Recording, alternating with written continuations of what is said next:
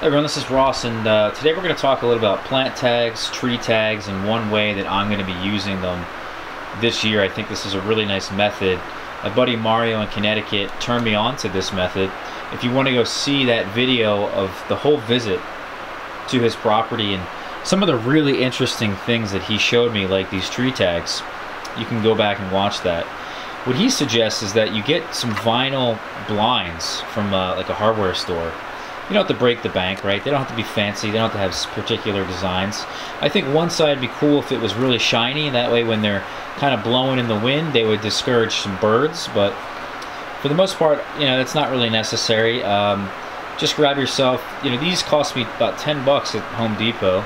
I think there's 9 of them that I bought, and they're 8 feet long. And when you chop them up with this heavy-duty slicer here, you get about somewhere in the neighborhood of 220, I think, is what this is going to come out to. So 10 bucks for 220 plant tags, that's not bad, right? I can also chop these up further and cut them in half this way. You know, these are 3 inches by 3 inches, really great tag for writing finer details. So I'm going to be taking a lot of notes this year. We're really going to be doing that, similar to how Mario does it. He keeps track of the Breba information on one side and then the main crop information on one side for things like figs. And if you really wanted to take, you know, growing different fruits seriously or more seriously, you know, this is one way to do it. And at the end of the season, you write all your information down here, you take off those tags, bring them in, and you can then put all that data into a spreadsheet and take it from there. You know, so this is one way of doing it. I think is really worthwhile. The way that he is marking these is actually with pencil, and he says that it still hasn't worn off. I mean, since he's done this, it hasn't worn off. So it certainly lasts the length of a season, no problem. It probably lasts even longer than that. How long, I'm not entirely sure, but that's really the big issue with a lot of these plant tags, is that the tag itself doesn't last very long, or the marking on the tag doesn't last very long. So with this, I think it's a pretty nice way to keep track of all this interesting things. What we could do is actually cut this tag in half even further. I think I mentioned that, but we can cut that in half and use that for our annuals.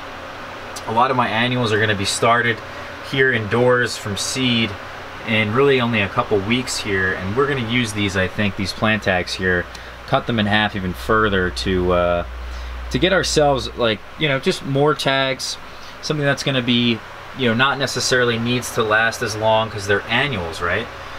These tags here has the variety name on it.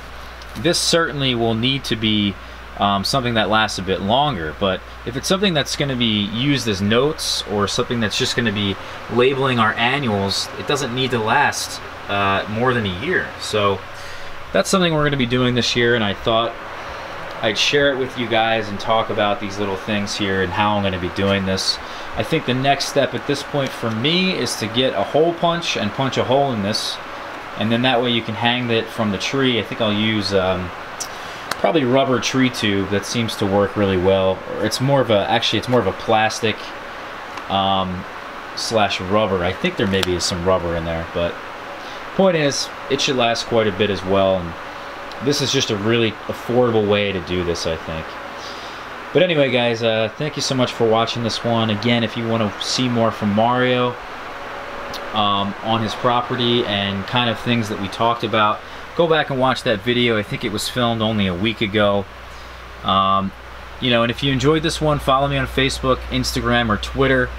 We have all kinds of things like this that we don't post in video format that we talk about there. So it's just the same name as my YouTube channel, @RossRaddy, and I'll catch y'all later. All right, take care.